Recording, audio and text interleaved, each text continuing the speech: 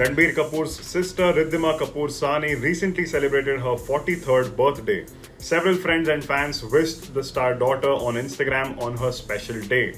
However, what caught netizens' eye was that Riddhima also got a wish from a fan page of Katrina Kaif, and she also reposted it on her stories. It is no secret why netizens found this strange considering the history of Ranbir and Katrina.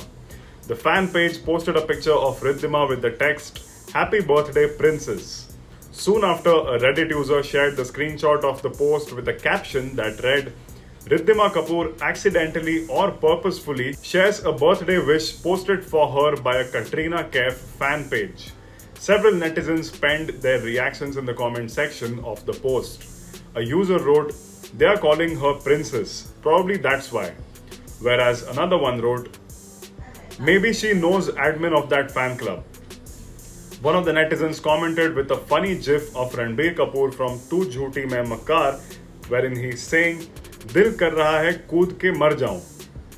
Meanwhile, Neetu Kapoor and Katrina Kaif's mother Suzanne Turcotte had also made headlines in the recent past when they shared cryptic notes on social media, which many netizens thought were indirect digs at each other.